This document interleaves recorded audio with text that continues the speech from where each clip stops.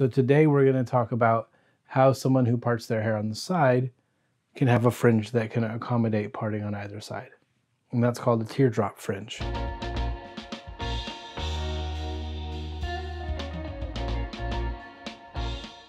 Welcome to part 3 of my bangs series. As you may recall, in the last video we did a side swept bang. So my guest has a side bang, but what if she wants to change her part to the other side? Because right now we are short to long, going in the direction that she parts her hair. And though her hair is wet, you can see the general shape of the bang. Well, what if we change our part and decide to part on this side? It's virtually flat, if not heavy and long on the inside, where it should be a little bit shorter.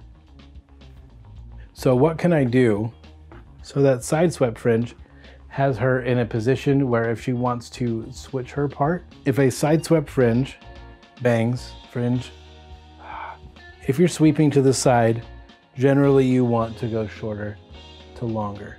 If I'm sweeping to the other side, I still want shorter to longer. The first video we did was the curtain fringe or curtain bangs. They were straight across. So if I parted to one side, they would go short to long. If I parted to the other side, they would go short to long. And if we parted in the center, they would still have a very subtle short to long because they were flat.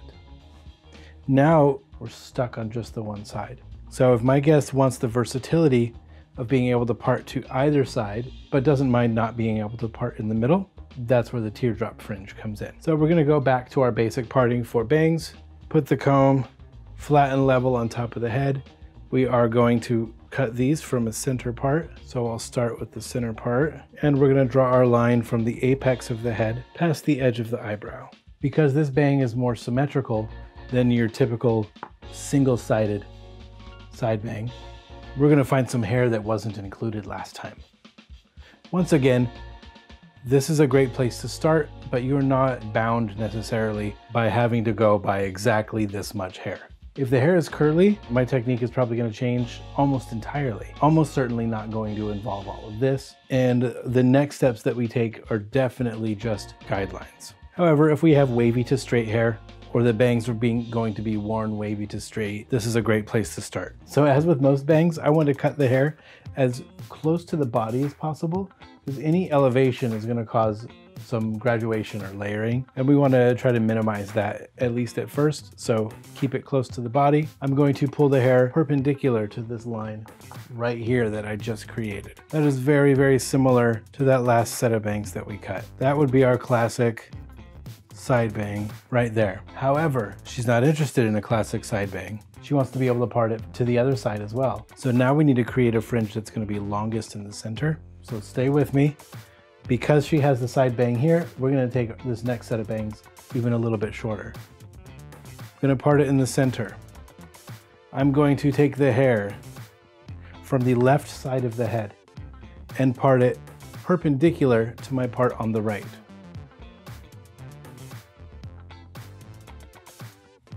Keep my fingers parallel with the part on the right. This would be my longest section, fingers parallel with that, and take off all that excess length, leaving me shortest on the side, longest in the center. Now I'm going to step around to the other side and do the opposite. So I'm going to take the hair on the left side of the head and pull it perpendicular to my part on the right. There's my longest length, keeping my fingers parallel. Wait until that length leaves my fingers.